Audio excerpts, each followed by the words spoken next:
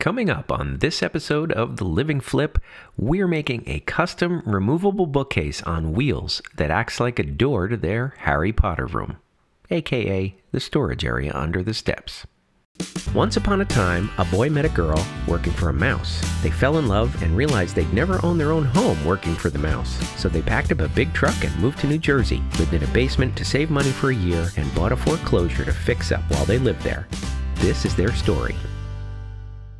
When Julie and Josh first bought this house, there was a little door under the steps leading into a space that was carpeted. This looks like it was carpeted, I don't know, in the 70s as a play area underneath the steps. It's a really good storage area.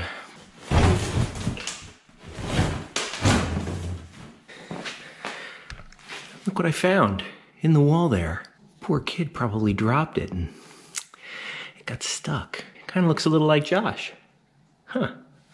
And this doorway here has to be moved because this is going to be inside the, I guess you could say, in the back of the drop zone. So this little access way is going to get moved over to here. So that's why I took the sheetrock off. We built a wall to support the steps, and then we created a drop zone to cover up that old doorway.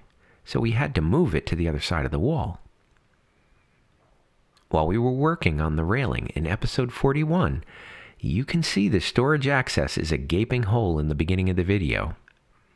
But a keen eye might have noticed that the bookcase magically appeared in the final pictures at the end. We started by taking measurements of the opening, as well as the size of an average book. The books weren't very deep, so we would use 1x8 clear pine boards for this little bookcase.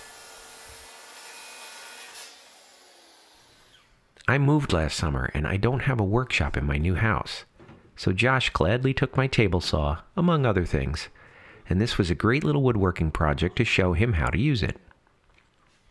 First, I showed him how to cut the pieces to length using the T-square. Okay, you don't have to go too far, just as long as it's out of the way.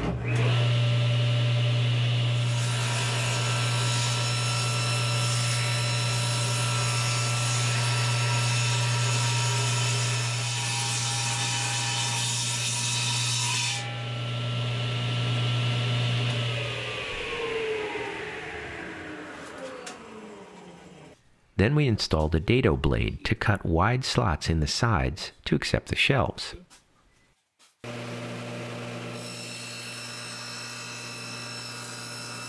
Dado joints are very strong and a great choice for bookcases. These shelves will be able to support a lot of books. After Josh finished the sanding, Julie painted the sides white, and she stained the shelves ebony to match the drop zone. I drilled pilot holes along each dado using a countersink drill bit.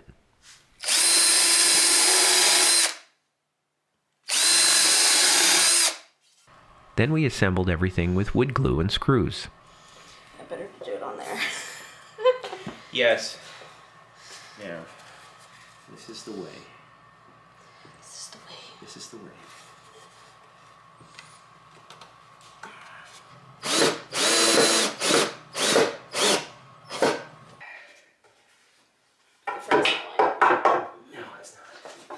Can we both work on one at this?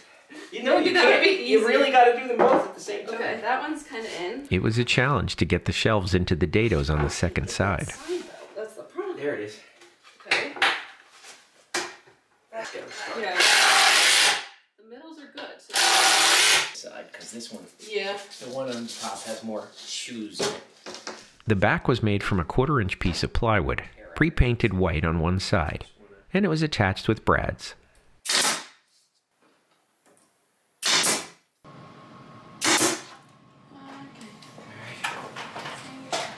Truth.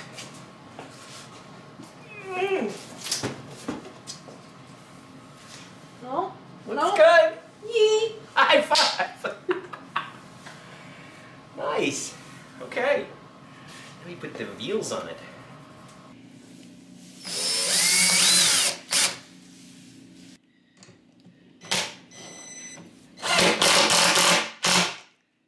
Casters on the bottom would allow the bookcase to roll on the floor.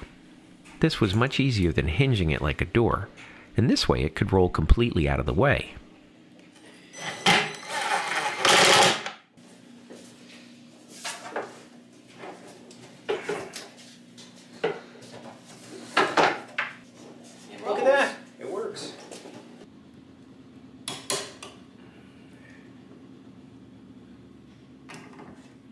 Every time I touch it, it moves. I framed the bookcase with a door casing on the top and sides.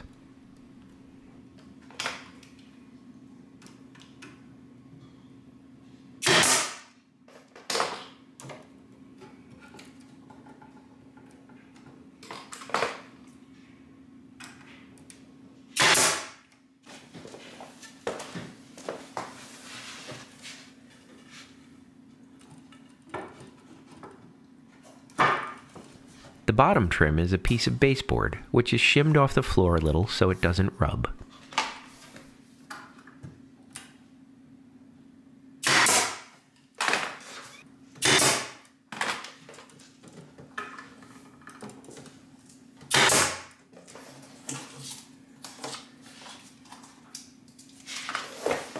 Now let's see if it rolls. And it does.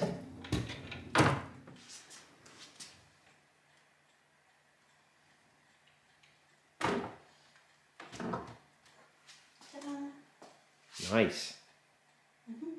And it looks so good. We've done so much to this house already, but there's a lot more to come. So be sure to subscribe and watch every episode of The Living Flip.